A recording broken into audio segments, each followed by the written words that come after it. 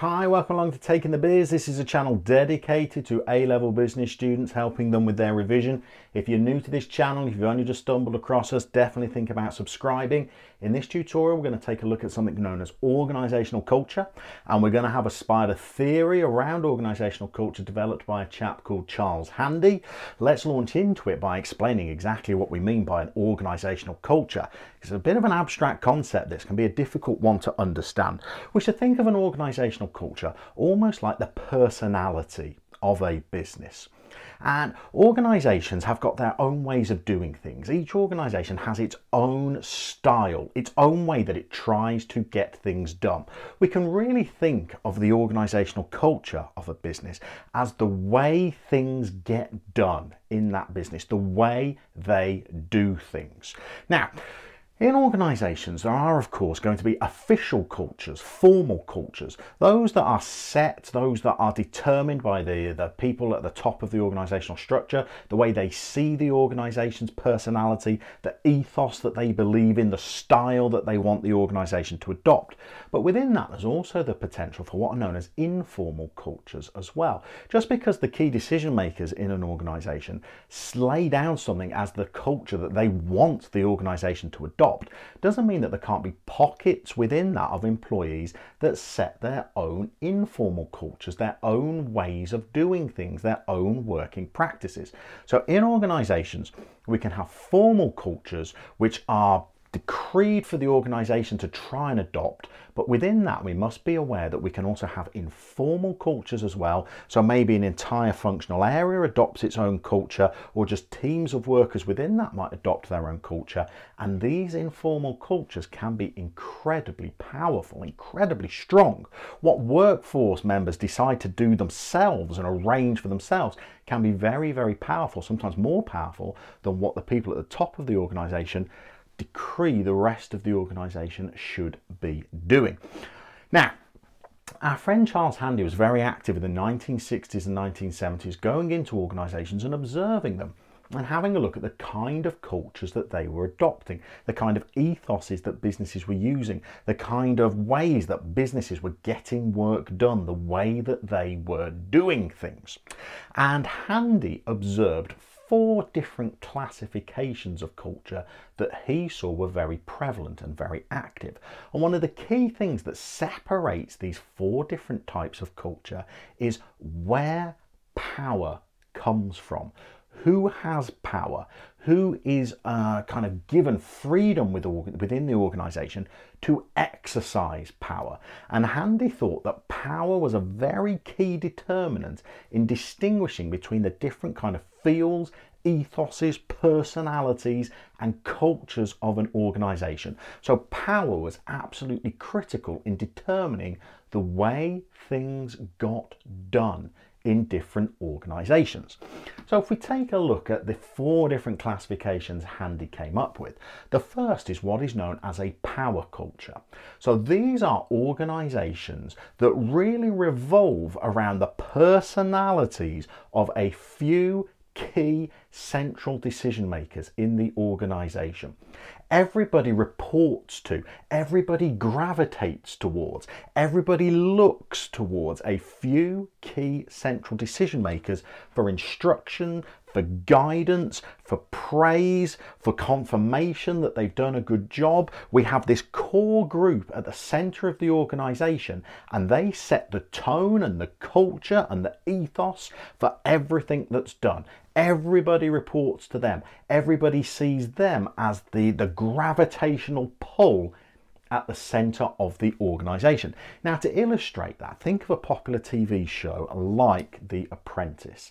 We've clearly got an organisation on that show where a few key core influential individuals are setting the tone and the direction of the entire organisation, and everybody on that show, not even just the contestants, are looking towards those central individuals for guidance, for instruction. They are looking towards those central individuals, and they are so dominant, they are so strong, they are so powerful that they determine the outcomes and the working practices and the ethos and the personality of that entire organization.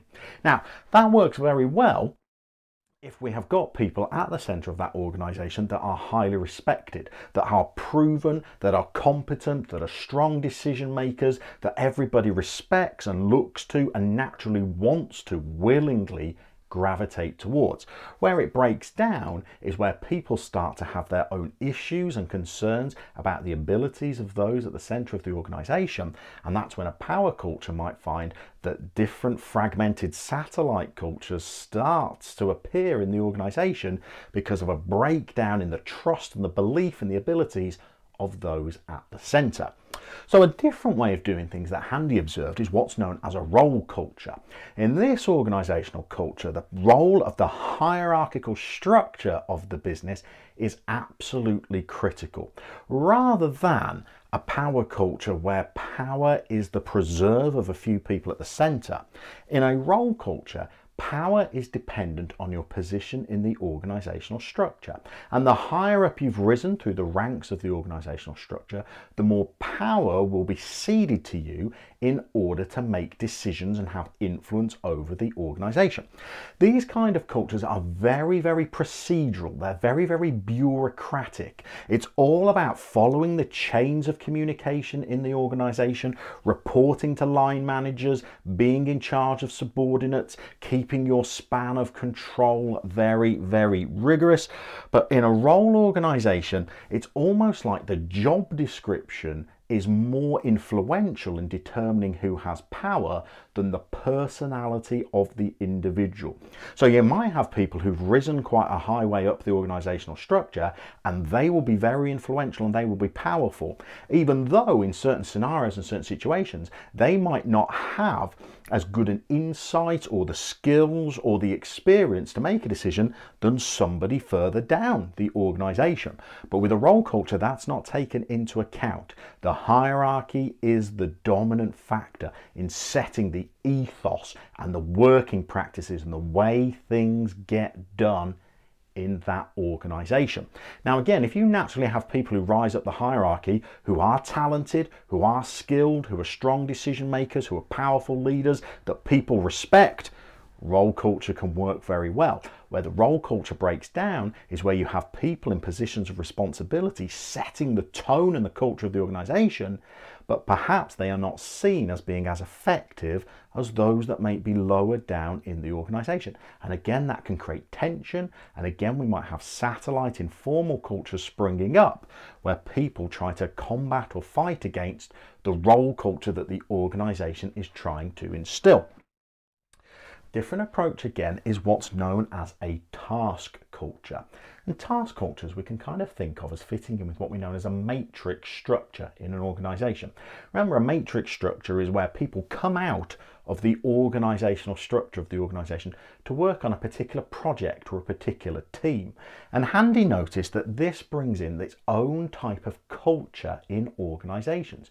When people move temporarily from the organizational structure and they move on to project teams where they're trying to solve a particular problem, or whether they're active in trying to sort of bring to fruition a particular project or new initiative that the organization is investing in, these teams can take on their own task cultures, as he called it, where people's position in the hierarchy no longer is as important in determining how powerful they are. When people move over onto these tasks, these project teams, suddenly what they've got to contribute to that task, their knowledge, their skills, their experiences, what they have to offer, suddenly becomes a greater source of power than maybe was allowed when they were working in the strict bureaucracy of an organizational structure.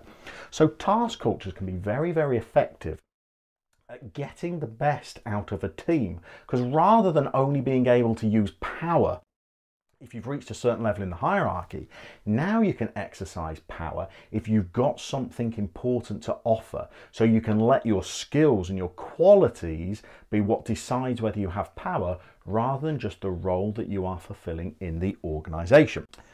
Final type of culture identified by Handy, he referred to as a person culture, is not a very commonly used type of culture, certainly not in terms of being the formal official culture that the organization is trying to instill.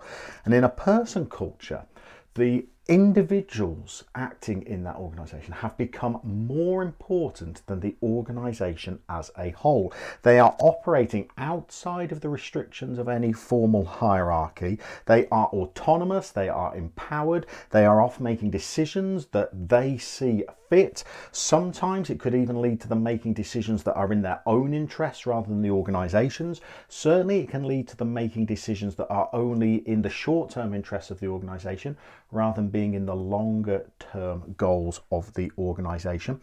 Where we do see person cultures could be in professions, maybe teams of lawyers, accountants, architects, where we have highly skilled, highly trained, very, very dominant individuals who, rather than fitting in with any other of the organisational styles, are literally just autonomous beings off doing their own thing, making their own decisions.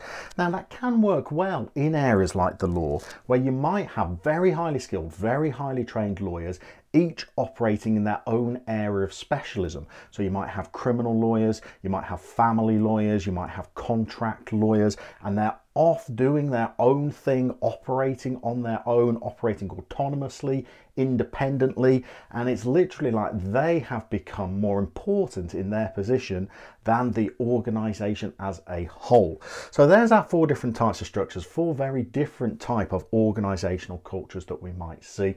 Key things to remember: number 1, we have got formal organisational cultures that those that run the organisation try to set and instill within the business that they're operating.